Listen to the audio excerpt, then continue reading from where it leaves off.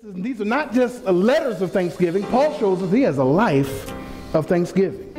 And so some of us just can't get along with anybody because we major on their faults. Don't leave me. I'm preaching now. We major on their shortcomings.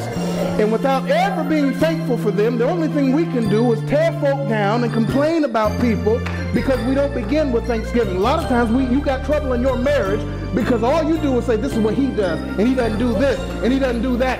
But you've never taken the time, as the Bible says, or the old song says, count your blessings, and it'll surprise you what the Lord has done. Sometimes you ought to look at someone and count the things that you can be thankful about in their life, and it'll surprise you about them too.